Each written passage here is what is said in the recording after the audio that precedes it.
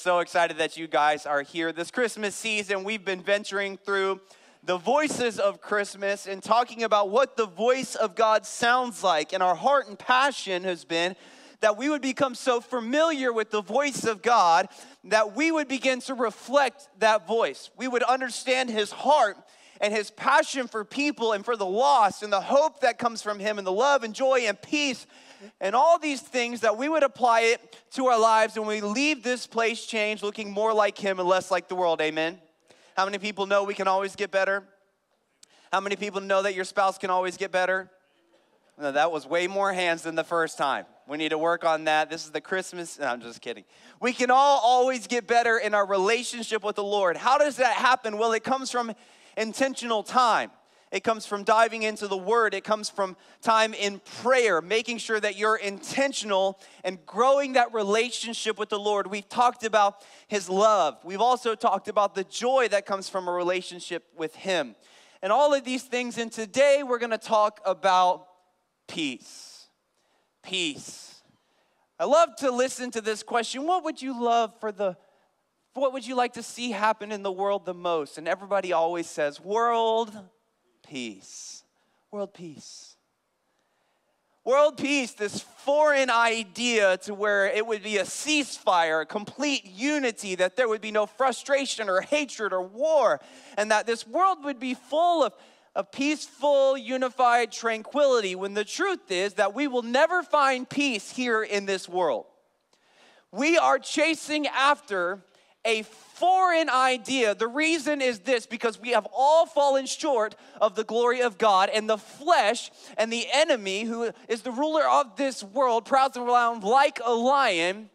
Those things are causes of not peace.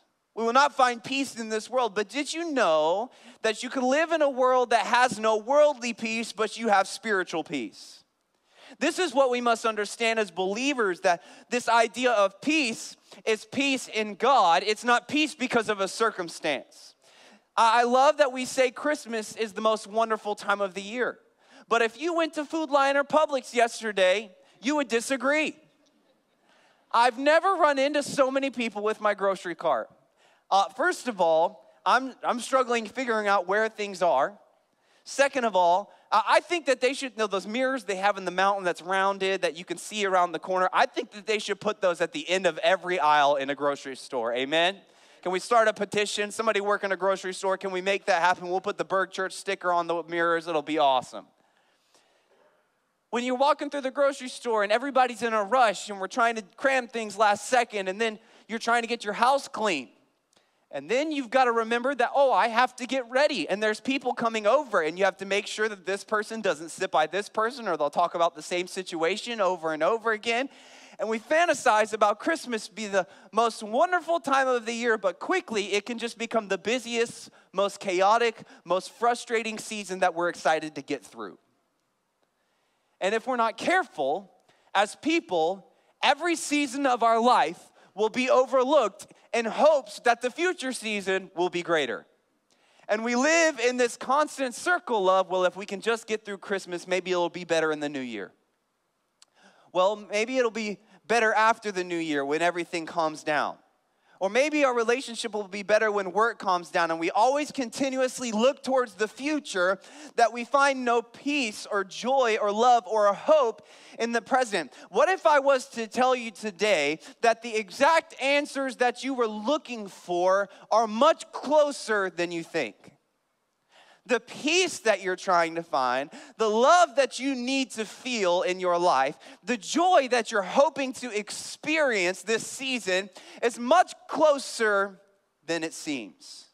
Has anybody ever been looking for their keys and your keys are in your hand? Am I the only one? I'm judging by the sound of that laughter. I'm not.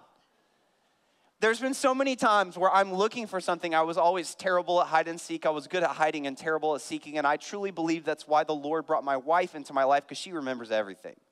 I can ask her about the most random thing. Hey, where is this? Oh, it's right over there on that corner next to that toy. And I'm like, how do you even remember these things? And I forget and I miss things quickly. And if I'm looking for something, sometimes I'll look a lot more difficult places than it appears, when the truth is, this Christmas season, when you're hoping for peace, when you're hoping for joy, when you're hoping to experience love, it's much closer than you think. But it's not found in a place. It's not found in a season. It's not found in a present. It's not found in the meal. It's not found in peace and quiet. Peace is found in a person, and his name is Jesus. And he's here. Peace is found in a person, and his name is Jesus. And Jesus is very present. He walks with you. He wants to talk with you, that he's here. And can I tell you today, I want to encourage you, no matter how busy and chaotic your life may be, you can find peace in chaos. You can find peace this Christmas season. Because it's not dictated by a circumstance, it's dictated by a person. A lot of us are looking for peace in this most wonderful, busiest, chaotic time of the year. And we're looking in far off places, into the future, into different hobbies, into getting back to work. And we're thinking about the stresses of all the things that we're going to have to do, when you can find peace right where you are, because he is here. The first place that you can find peace is in the presence of God. This is what the Bible says in John chapter 14, verses 25 through 27. I'm telling you these things now while I am still with you. But when the Father sends the advocate as my representative, that is the Holy Spirit, he will teach you everything and will remind you everything I have told you. I am leaving you with the gift of peace of mind and heart. And the peace I give is a gift the world cannot give. So don't be troubled or afraid. It was probably a little bit easier to be somewhat full of peace when Jesus was present. You know, the disciples went through a lot, but anytime they were with Jesus, he was what they fell back on. The winds and waves were there. The storm was hitting hard. The boat felt like it was going to sink. They went and woke Jesus up. The people were starving. Jesus had been preaching all day. They had no food. They went and got Jesus. Every single moment where there seemed to be no peace, they ran and grabbed Jesus. And what Jesus was telling them is, when he lived that perfect life you and I could never live, died the death that you and I deserve, and rose again 3 days later, that they would not be void of peace just because Jesus wasn't there. As Jesus ascended to be with his Father, sitting at the right hand of his throne, he said, I'm sending behind a representative, a third person, someone who can give you that peace, someone you can walk in relationship with, someone who is as close to you right now as Jesus was to the disciples when he walked with them. He said, I'm leaving behind the Holy Spirit, and he will teach you everything and remind you of everything I have told you. I'm leaving you with the gift of peace of mind and heart. And the peace I give is a gift the world cannot give. I want you to hear that from the Word of God today, because a lot of us are trying to find peace in something. Peace in a relationship, peace in a location, peace in a season, peace in a new job, peace in a move, and we're always trying to change things in our life to find peace. And I want to tell you, if you're just trying to change things in your life to find peace, you'll continue to change them and change them and change them and change them, because peace is not found in something that you and I can create. It's found in our Creator. The Bible says it's a gift that he alone can give and the world cannot give. Psalms 36:7 says, how precious is your unfailing love, O God. All humanity finds shelter in the shadow of your wing. That you can find peace in the presence of God. You could experience this morning, as Aaron's up here singing this beautiful Noel song, you just have this calming peace. And you don't know where it's coming from. You just feel completely relaxed. And a lot of times we misconceive something that's just a relaxing moment when it's actually the peace of God trying to fill your heart. But if we do not look for it, we will not find it. But when he shows up, and that peace that comes from his presence, and you're ready to receive it, if your hands are open and you're ready, God, send it my way. When you're ready to receive something, when he comes to fill your heart with that peace, it will not land on barren soil. You can find peace in the presence of God. The second place that you can find peace that's a lot more difficult than just in the presence of God is you can find peace in persevering. Let me read this passage from the Christmas narrative, and you tell me how peaceful this sounds. Luke chapter 2, verse 1 through 7. At the time, the Roman Emperor Augustus decreed that a census should be taken throughout the Roman Empire. This was the first census taken since Quirinius was governor of Syria. All returned to their own ancestral towns to register for the census, and because Joseph was a descendant of King David, he had to go to Bethlehem in Judea, David's ancient home. He traveled there from the village of Nazareth in Galilee. He took with him Mary, to whom he was engaged, whom was expecting a child. And while they were there, the time came for her baby to be born. She gave birth to her firstborn son. How many people know that childbirth is not that simple? How many people wish it was? It came time for the baby to be born. She gave birth to her firstborn son. She wrapped him snugly in strips of cloth and laid him in a manger, because there was no lodging available for them. When you read this passage, it sounds so peaceful because we're not a part of the situation. But let's just imagine this for a moment. Traveling a long way with a donkey, pregnant fiance.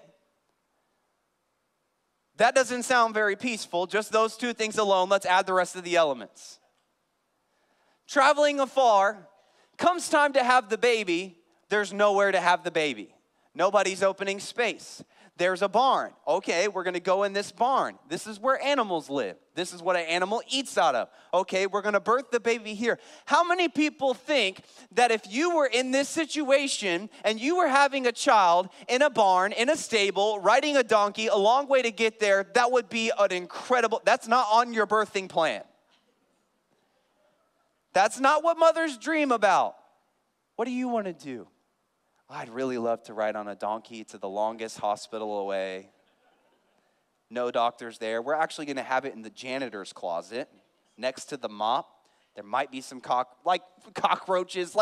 This is gross. This is stressful. This is a crazy, crazy moment. The Bible says that it came time for her baby to be born, and there she birthed her firstborn son. I don't know. I've experienced this twice. It's not that simple. This is a very, what we would call, stressful moment. Yet Mary has peace in God the whole time. Riding on a donkey, doesn't know if she's going to make it there. The labor pains kick in. There's nowhere to have it. Yet the whole time, in the most stressful situation of her life, she has peace. And it doesn't come from who she is. She doesn't even know she knows who her God is. And I want to tell you what. When you know the heart of God and you experience that peace that surpasses all understanding, no matter what situation you face, you can find that peace again, because it's not in a thing, it's not in a circumstance, it's in your Creator, and His name is Jesus. And no matter how stressful your life is, you can find peace in God. I want to encourage somebody who is already stressed out about this Christmas season. You got to prepare the house. Maybe you're walking through heartbreak and it's the first one without somebody. Whatever it may be, you can find peace. If Mary can find peace in God as she's about to birth a baby riding on a donkey across a country into a city she doesn't know. Let's talk about the lines for a minute. There was a census for the entire community. How many people, your spiritual gift, the first one on your test is impatience? Waiting in a line to be counted. All of this happening at once, yet she finds peace in God, because you can find peace in perseverance. A lot of us think that peace comes when the seasons aren't as busy, or when we're relaxed, or we'll just find peace on our vacation. Peace isn't found in physical rest, it's found in spiritual rest. And spiritual rest isn't dictated by the season that you're living in. You can find peace in the perseverance, but what the enemy wants us to do is quit. Mary and Joseph could have easily said, you know what, let's go to this town right here and just take a break. Maybe we'll have the baby here. But they pushed through, and because they pushed through, there was prophecies that were spoken over this baby that came to life because of their faithfulness, because of their perseverance. What if the peace that God is waiting to pour into your life is on the other side of you pushing through? What if because we quit and we say, you know what, God, I was waiting on you to move, but I'm just going to take control because it's getting a little nerve-wracking? What if we say, oh, I'm going to follow you in faith, but then when we get there and it gets hard, we're like, oh, I don't want to do that so much. It's really easy on Sunday morning to say, you know what, I'm going to change the world for Jesus Christ. I'm going to go tell everybody I know, all my neighbors about him. I'm going to pray for them right where they are and believe for God to do a mighty thing. But then you sit at their doorstep and your heart drops into your stomach and you start to think about, well, what if I say the wrong thing? Well, what if I push them away? What if they just slam the door? And we start to have all these doubts. What if the peace of God is on the other side of your perseverance? It's not just in the times when everything is relaxed and sunshine and rainbows. It's when you have to push through. Your faith grows and you find peace. Peace can be found in perseverance. Jesus told the disciples in Matthew 14, don't be afraid. He said, take courage because I'm here. And I believe that's what he wants to say over your life today. Don't let fear, don't let anxiety, don't let worry, don't let the busyness of the season keep you from taking courage and faith in Christ, because he is with you. He's never left you. He's never forsaken you. That the God who brings peace into our life is still ready to provide for yours. You can find peace in his presence. Spending time with God can bring peace to your life. Make that an intentional habit. A lot of us have this misconception that we have to spend 3 hours a day and read 3 chapters in order to be a good Christian. I hope that's not the truth, because my attention span and 3 hours are not the same time. It doesn't matter the time. You don't have to punch in your clock and punch out. It matters the intentionality. That are you prioritizing him?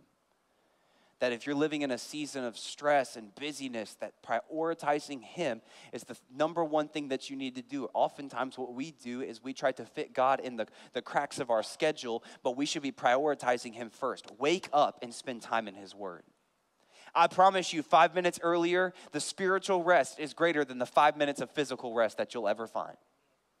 You cannot sleep enough to find enough peace in your life that you can find in Jesus Christ. We must be intentional. Read 5 verses a day. Read 1 verse a day. Whatever it is, be intentional with your time with the Lord. You can find peace in his presence. You can find peace in perseverance. You can also find peace in your purpose. Isaiah 26, 12 through 13 says this, Lord, you will grant us peace. All we have accomplished is really from you. O Lord our God, others have ruled us, but you alone are the one we worship. I was about 17 years old and I made a massive mistake with my vehicle. I loved my first car that I got. It was like a Honda Passport, I think is what it was called. It was in 1994, so it was the same age as me. We were great. We were buddies, you know. I got to go mudding a little bit, only got stuck once, and I did some fun things with this vehicle, but I failed to do one thing that was extremely necessary. You see, I put gas in it all the time. But I didn't realize that there was this thing called oil that you had to fill up. So what I did was I was driving around one day and all of a sudden the car stops and I find out because I didn't put in it what I was supposed to put in it, the car broke. The engine had to be replaced. Everything else had to be replaced. And because I wasn't stewarding something so small that was necessary for the vehicle to be healthy, the entire thing was destroyed. And I was frustrated at the vehicle. This is the car's fault. They should have done better. It should have been fine. It should have lasted. Well, did you put oil in it? No, I put gas in it. And because I didn't take care of something the way it was intended to be taken care of, it broke down. And I want to tell you the same thing is the case for your spiritual life today. That if you do not feed your soul the things that you were designed to be fed, then you will break down. That if you do not spend time being filled with the Spirit of God by reading his word, spend time praying, be a part of church, can I tell you that things happen in a building of a congregation worshiping the Lord together that don't when you're not here? There used to be a day where we prioritized going to church as a family above all things. I remember making this travel baseball team when I was a young teenager, and I probably got put on the list to be the water boy because I was a cat. Man, you need some water? I got you. I didn't know, but I got signed up for the list, and I looked at my parents, and they looked at me, and they said, we're sorry, son. Church is on Sundays. And I was so angry. I was so angry. How dare you? This could ruin my baseball career. A lot of good that's doing nowadays. Adult softball, baby, Burg softball, we're sticking together. My parents looked at me and said, no, son, we're going to church. And I was so angry. And I'm not saying that if anybody plays travel ball on a Sundays that you are a bad Christian. That is not what I'm saying. But I am saying that there is an important thing that happens when the saints gather together. That's why the Bible says, do not forsake the gathering together of the saints as though some do. That there is important things that happen when we come together to worship the Lord.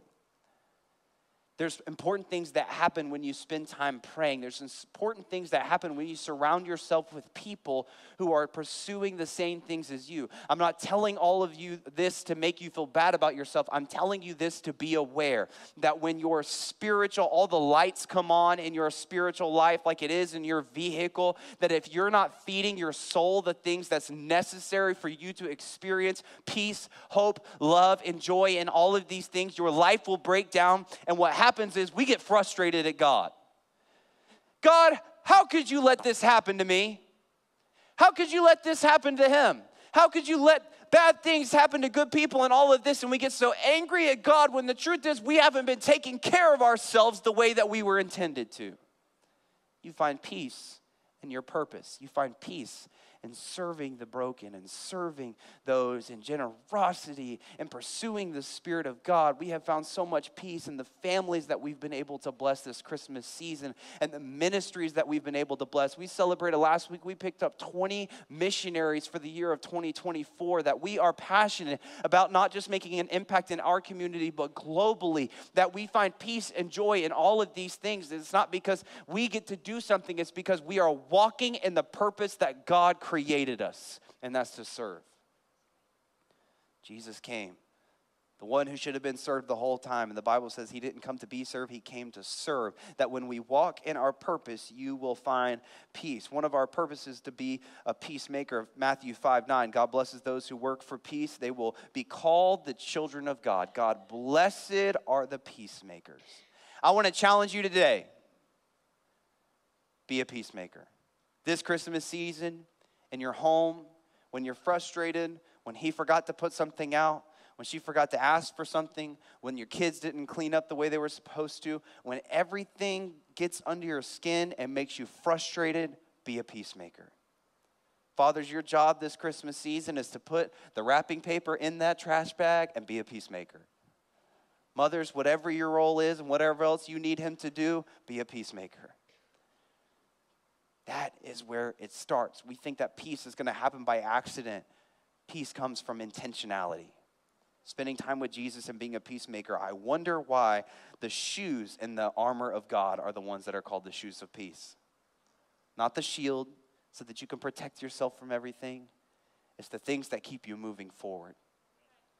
That when you're walking in your purpose, you find peace. The last place we can find peace is you can find peace in prayer. As the band comes and helps me close and we move into this moment at the end of our service, Philippians 4:6-7 says this: don't worry about anything, instead pray about everything.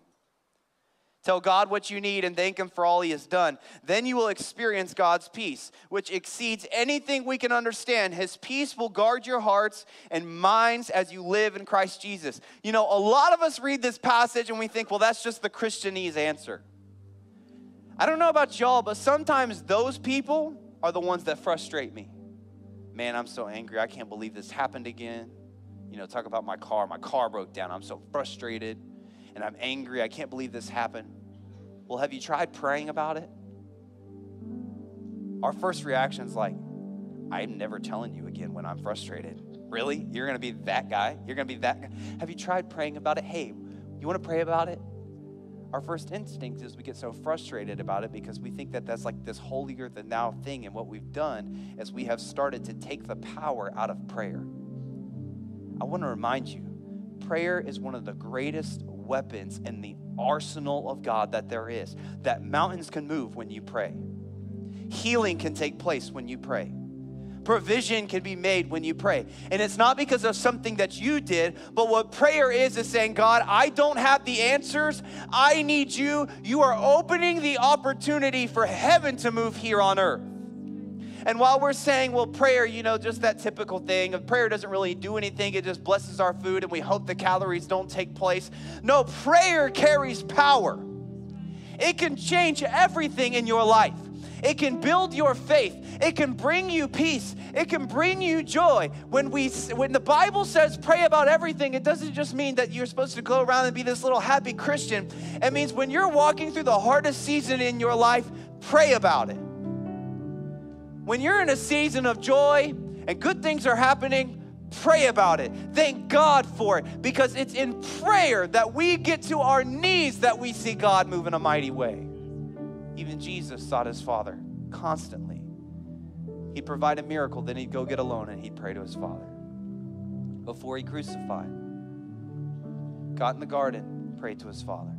Spent 40 days in the desert, no food or water, prayed to his Father, because there is an importance in prayer. You want to find peace in your life?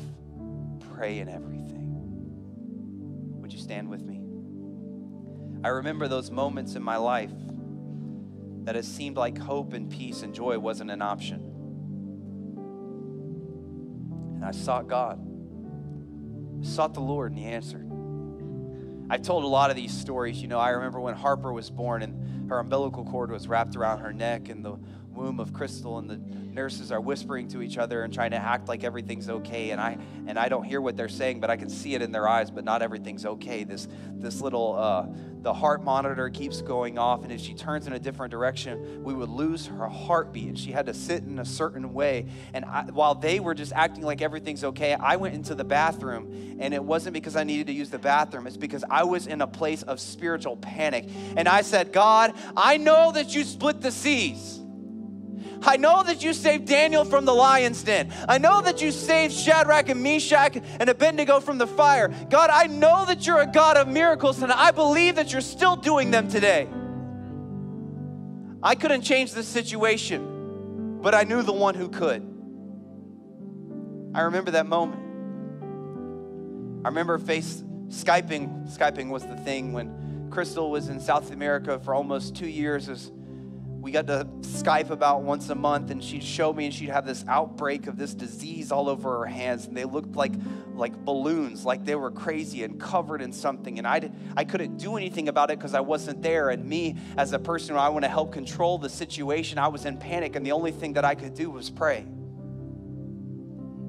I remember getting the call when somebody called us from my father's work and said that he had fallen through a roof through 30 feet, and we had no clue the outcome or how hurt he was. We knew we were flying to Winston-Salem in our vehicle, and I knew to pray.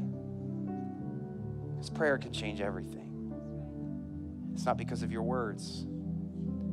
It's because the doors that you are opening are giving room for God to move in a mighty way in your life. If you want peace, it's not found in a thing. It's not found in a place. It's not found in a season. It's not found in a gift. It's not found in decorations. It's not found in your life when your life isn't busy. Can we get rid of this thought that one day we won't be busy?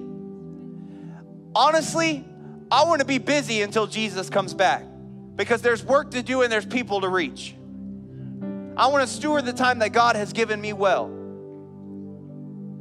There's never a season where everything will just become calm and we all get 3 weeks off of work just to hang out and talk about the good things of the Lord. But it's in the persevering we can find peace. It's in the presence of God you can find peace. And I want to encourage you today that if you are here and you haven't experienced that peace, my question for you is, where have you been looking, and have you chosen Jesus? I know this. We lived in a world full of darkness. Because Jesus lived a perfect life and died a death you and I deserve and rose again, we can find peace. The flame was lit because of the sacrifice of God's Son. And it lights the flame of our life when we choose a relationship with Him, and we can find hope.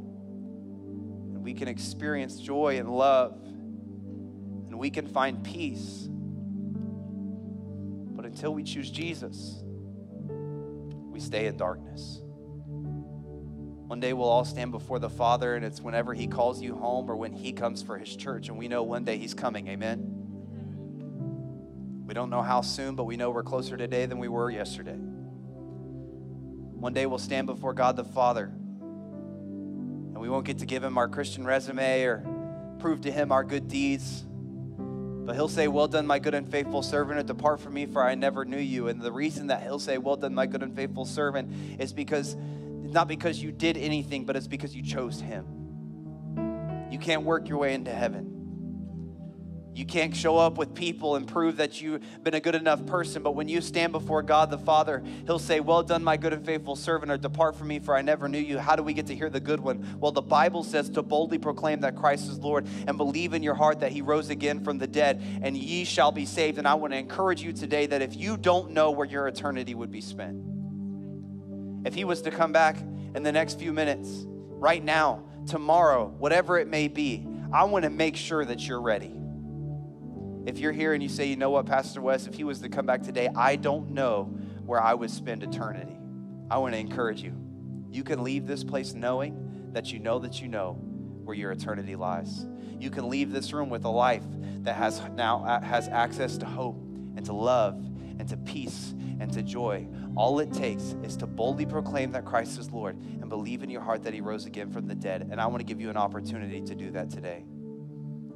If you're here and you say, Pastor Wes, I don't know where my eternity would be spent, what I'm going to do real quickly is I'm going to count to 3, and I want you to raise your hand. I know immediately those of you who are ready to respond said, there is people looking around, and they're going to think bad things about me. They're going to think that I did this or did that, and I want to tell you that's all lies from the pit of hell. Ain't nobody here to gossip about you. Ain't nobody here to judge you. We are here to celebrate you, to come alongside of you, to pray with you, and believe that God's purpose for your life is a beautiful journey in a relationship with him, and the best is ahead. If that's you and you need to know that you know that you know, don't let this moment pass. I want to make sure the place that God is preparing for me doesn't remain empty. I need to know. If that's you, I want you to raise your hand on 3. 1, 2, 3. That's me, Pastor Wes. I want to boldly proclaim that Christ is Lord today. I need to know that I know that I know where my eternity will be spent. I need peace in my life. I need joy. I need hope. I need these things that come from a relationship with the Lord. I want to choose Jesus today. Amen. We lived in a life of darkness. Because of the sacrifice of Jesus, we find light. He paved the way for us to live that life full of joy, hope, and peace, and love. And then he gave us the mission to go into all the earth and make disciples of all nations, baptizing them in the name of the Father, the Son, and the Holy Spirit, teaching them to obey the things I have commanded you. He paid the price, and now he's called us to share it. As my friends come and help me forward, I want you to light your candle and just tell the Lord how thankful you are for him, for his goodness, for his mercy, what he's done in your life. And then as you pass it on to the next person around you, I want you to think, God, who is the person that I'm called to share this message, this light with, as we remember what he's done and the mission that he's given us this season. Silent night, holy night, all is calm, all is bright, round yon virgin, mother and child. Holy infant, so tender and mild, sleep in heavenly peace.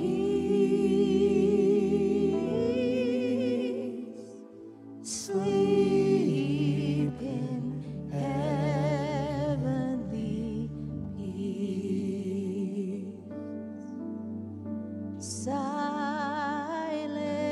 night, holy night, Son of God, love's pure light, radiant beams from thy